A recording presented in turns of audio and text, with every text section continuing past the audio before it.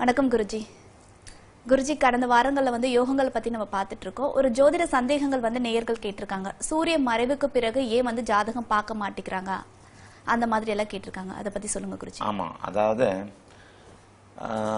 மாலை மங்கியவுடன், அதாவது சாயந்தரம் 6 மணிக்கு பிறகு ஜோதிடம் பார்க்கக்கூடாது அப்படின்ற ஒரு விதி இருப்பதாக சில இடங்கள்ல சில சந்தேகம் இருக்கு. சில பேர் 6 மணிக்கு மேலே ஜோதிடர்களும் பார்ப்பதில்லை, ஜோதிடம் பார்ப்பதற்கும் இது வர்றதில்லை.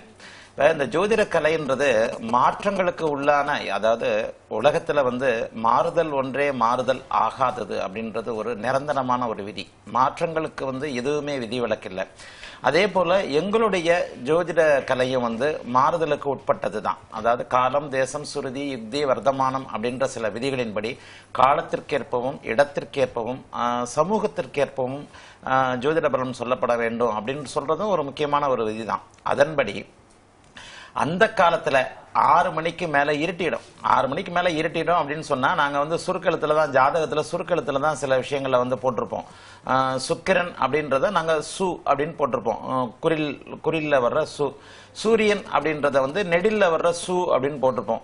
ஒரு ஜோதிடர் பெரும்பாலான இதுல ஒரு அனுபவஸ்தர், வயசான ஒரு அமைப்புல இருப்பாரு, வயதான இதா இருப்பாரு. அந்த காலத்துல கண்ணாடி போன்ற கண் பார்வைக்கான சிகிச்சைக்கான ஒரு இதெல்லாம் இல்ல, அவரே கொஞ்சம் அரைக்குறை பார்வை திறனோட இருந்திருக்கலாம். அந்த மாதிரி ஒரு நேரங்கள்ல ஜாதகத்தை இருட்டினதுக்கு அப்புறம் ஒரு காடா விளக்குல, ஒரு சிம்னி விளக்குல வச்சு பார்த்துக்கிட்டு இருந்த காலத்துல ஒரு ஜாதகத்தை பார்க்கும்போது, பனைய வழியில பார்க்கும்போது சூனா என்பது சூவண்ணாவாக தெரிந்து விட்டால், சுக்கிரன் சூரியனாக தெரிந்து விட்டால் ஜோதிடர் பலன் சொல்வதற்கு மாறுபாடான பலன் வந்துடும். ஜோதிடருக்கும் சங்கடம், ஒன்றும் தெரியாத ஒரு இருள் சூழ்நிலையில வருந்திருப்பவருக்கும் சங்கடம். அப்படின்ற காலத்திற்கு அந்த காரணத்திற்காகத்தான் உங்களுக்கு 6 மணிக்கு மேல ஜோதிடம் பார்க்க வேண்டாம், பார்க்க கூடாது அப்படின்லாம் சொல்லப்படல. 6 மணிக்கு மேல இருட்டினதுக்கு அப்புறம் ஜோதிடம் பார்க்க வேண்டாம் அப்படின்னு சொல்லப்பட்டது. ஆனா இந்த காலத்துல இரவை பகலாக்கு மின் விளக்குகளும் ஒரு தொழில்நுட்ப வளர்ச்சியும் விட்ட இந்த காலத்துல 6 மணிக்கு மேல பார்க்க வேண்டாம் அப்படின்ற ஒரு ஜோதிட விதி இந்த காலத்துல பொருந்தாது.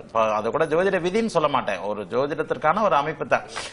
இதற்காகத்தான் 6 மணிக்கு மேல பார்க்க வேண்டாம் அப்படின்னு சொல்லப்பட்டதே தவிர, நீங்க ராத்திரியானா பார்க்க கூடாது அப்படின்னா ஜோதிடத்துல மூல கருத்துக்கள், மூல நூட்கள்ல இருட்டுனதுக்கு அப்புறம் பார்க்க கூடாது அப்படின்றதெல்லாம் கிடையாது.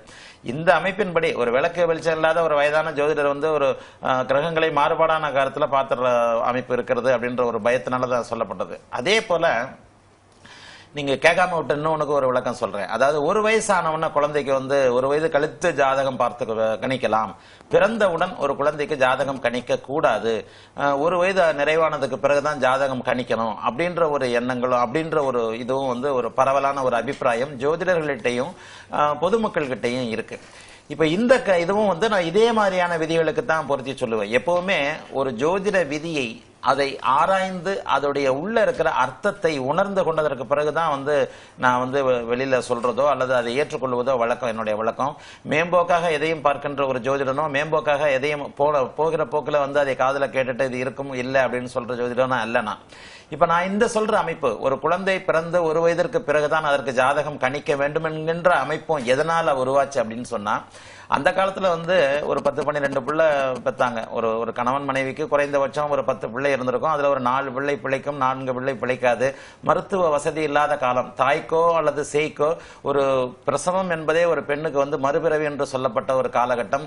தாய் பிழைக்குமா பிள்ளை பிழைக்குமா அப்படின்ற அமைப்பு. பிறந்தாலும் அது மருத்துவ வசதி இல்லாத காலத்துல கொள்ளை நோய்கள், தொற்று நோய்கள், இது போன்ற அமைப்புகள் இருந்த காலத்துல ஒரு குழந்தை பிறந்து 1 வயது வரை பிழைத்து கிடந்தால் அதன் பிறகு அதற்கு ஜாதகம் பார்க்கலாம் அப்படின்னு சொல்லப்பட்டதற்காக, அப்படின்ற காரணத்துக்காக சொல்லப்பட்டது. அது ஒரு குழந்தை பிறந்திருக்கா, 1 வயசு வரைக்கும் தங்குதா பார்ப்போம், அதுக்கப்புறம் அதுக்கு ஜாதகம் கணிச்சுக்கலாம் அப்படின்றதுனாலதான் குழந்தை பிறந்து 1 வயதிற்கு பிறகு ஜாதகம் கணிக்க வேண்டும் என்ற ஒரு காரணத்தை சொல்லி நிறுத்தி வைக்கப்பட்டது.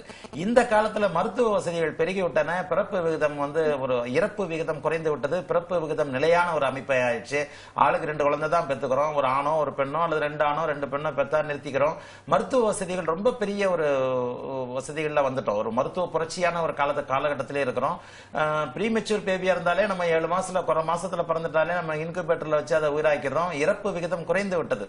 ஆக அந்த இறப்பு விகிதம் குறைந்து விட்ட ஒரு காலகட்டத்துல, மருத்துவ வசதி வந்துவிட்ட ஒரு காலகட்டத்துல நீங்கள் பிறந்த உடனேயே அந்த குழந்தைக்கு ஜாதகம் கணிக்கிறதுன்னு ஒண்ணு தவறெல்லாம் கிடையாது. பிறந்த உடனே ஜாதகம் கணிச்சா கூட அதே ஜாதகம் தான், ஒரு வருஷம் கழிச்சு ஜாதகம் கணிச்சாலும் அதே ஜாதகம் தான். ஆகவே சில விதிகள், சில மேம்போக்கான ஒரு பழமொழியோ ஒரு விதியோ ஜோதிடத்துல சொல்லப்படுகிறது என்றாலும் அந்த விதிக்கு உள்ளே இருக்கின்ற ஒரு அர்த்தத்தையோ அதனுடைய காரணத்தையோ பொதுமக்களும் ஜோதிடர்களும் கொஞ்சம் புரிஞ்சு இது பண்ணிக்கிட்டா அதோடைய விதியான அமைப்பு புரிஞ்சுக்கும். ஆக இப்ப நீங்க கேட்ட மாதிரி 6 மணிக்கு மேல ஜோதிடம் பார்க்க வேண்டாம் அப்படின்றது ஜோதிடருக்கும் இவருக்கும் இருள் சூழ்நிலையில எழுத்துக்கள் மாறி தெரிந்து விடலாம் என்பதற்காகத்தான். இப்ப இந்த குழந்தை 1 வயசுக்கு அப்படின்றதும் அந்த குழந்தையுடைய ஆயுளை பொறுத்தும் அப்படின்றதுக்காக தான் சொல்லப்பட்டது. இந்த 2 அமைப்புகளுமே இந்த காலத்திற்கு அது ஒத்து வராத ஒரு அமைப்பு. ஆகவே 6 மணிக்கு மேல ஜோதிடம் பார்க்கலாம், குழந்தை பிறந்த உடனே ஜாதகம் கணிக்கலாம். நன்றி.